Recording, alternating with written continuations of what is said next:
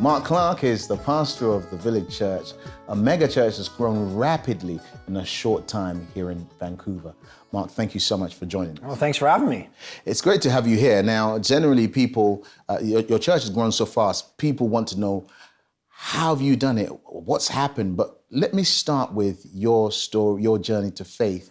How did you bump into Jesus? Yeah, well, I didn't grow up in a Christian home. My father was an ardent atheist. And so to the point where actually my brother's name is Matthew, and my dad said, we have to name him and spell his name with one T so that we're not biblical. Right. 4 years later, he named me Mark. Okay, he doesn't have a clue what's going on. Literally, if I had another brother, he'd probably name him Luke.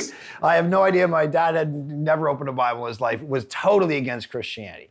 And so when I was later 17, 18 years old, I'd been to summer camp and heard some things about Jesus as a kid when my parents got divorced. But when I was 17, 18 years old, a guy in high school told me about Jesus. I gave my life to him. Everything got to, I was into the everything a kid who doesn't know Jesus in high school is into. Totally reoriented the whole direction of my life. And first walked into church when I was 19. It was the first time I ever walked in. And I only stayed because there was a good-looking girl there.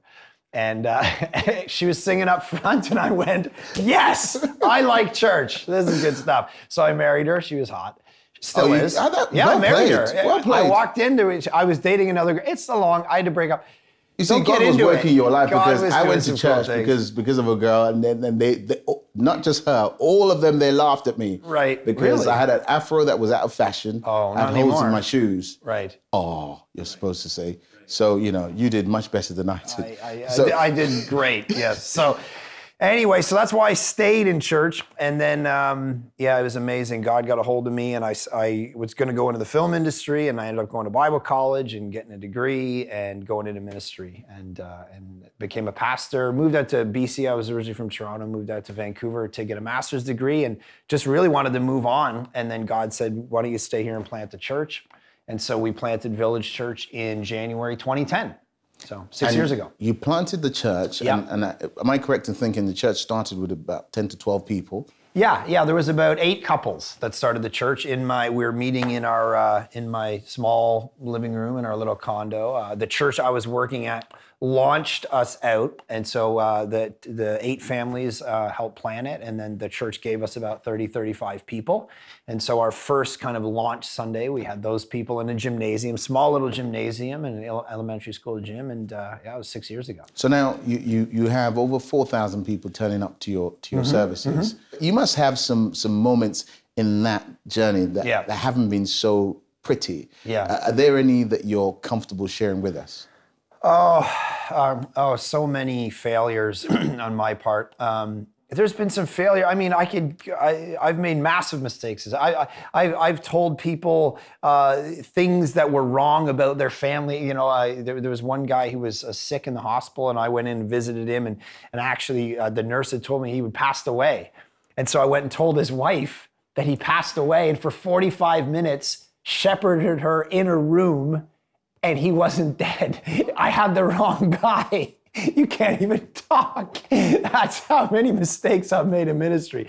Wow. And so it has not been perfect, but man, the things God has done, this is all 1 Corinthians, right? The morons of the world, the foolish people of the world, that's who God uses to do amazing things. So, but let me ask you, on a personal note, you have a syndrome called Tourette syndrome. Tourette syndrome, yeah. Now, for those who don't know what that is, tell us what it is and how it manifests. It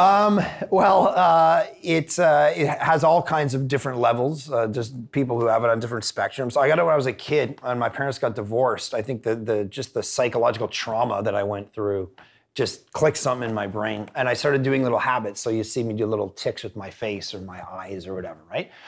So that's what I started to do, and it developed through my teen years into obsessive compulsive disorder, where I would like swear under my breath or have to do weird things with my hands or my knees, or you're walking through an airport and you hit a post, and then you think, oh, if I don't go out and hit that post again, my plane's gonna crash, and then take that little idea that maybe you've had, maybe you don't, I don't know, you're looking at me like, that sounds crazy. Well, amplify that out, times 100, and that was my life growing up. So you don't tend to be the coolest kid in town, when that's your life. And yet, I think through a series of years, God has slowly healed me of a lot of how it used to manifest. And now he's given me some residue.